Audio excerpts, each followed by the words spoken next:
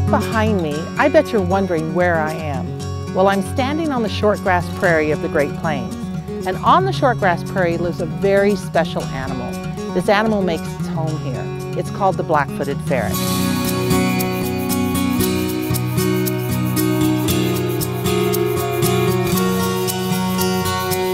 Now, the black-footed ferret is special because it's endangered.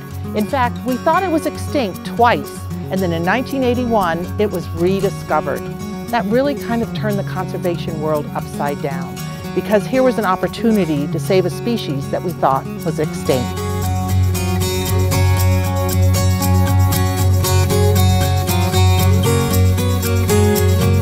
So right now we are at the National Black-Footed Ferret Conservation Center. It's in northern Colorado, and we are just done with whelping and breeding season, and so now it is kit season here at the center, which means that we are looking after our ferret babies.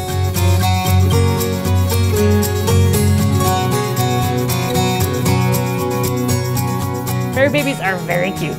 So they're called kits, and they are super adorable, especially right about when they first start to open their eyes. You can still handle them to check on them and make sure they're healthy and move them around, but their eyes are just open and they're just starting to experience the world for the first time. And I think that's when they are at their extra cute stage, but they are all adorable. When the kits are born on day 0, they are pretty much blind and helpless and completely dependent on their mother.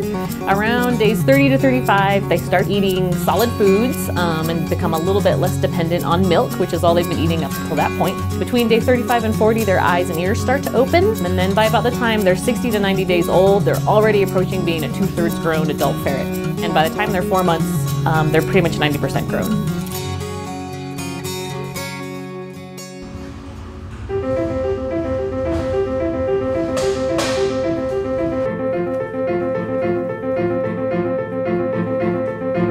So a typical day at the Ferret Center depends a lot on the time of year. Right now it's our busy season because we have so many extra ferret babies to look after in addition to the regular breeding colony.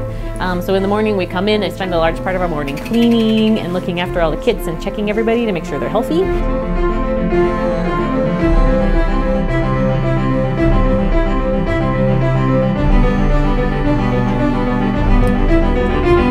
Then in the afternoon we feed everybody. They get fed once a day or twice a day if there is a very large litter and they need supplemental feeding.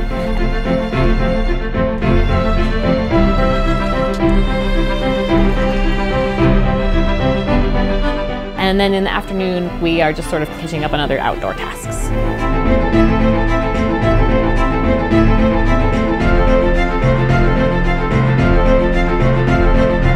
So any black-footed ferret that's going to be released out onto the prairie goes through a minimum of 30 days of preconditioning. And basically what that means is we put them outside in an outdoor pen, and they have grass and dirt and holes in the ground to live in, and they learn to live in that burrow system, and they learn to eat prairie dogs and to behave like a wild ferret should. And that head start really just gives them a better chance at making it in the wild.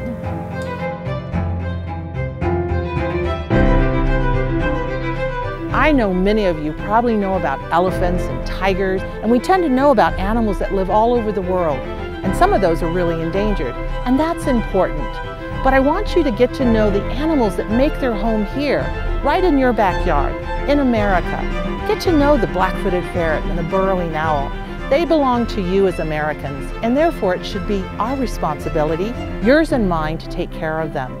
So next time you have a school report to write, or you want to tell someone something about an animal that's special, look to one of our native species.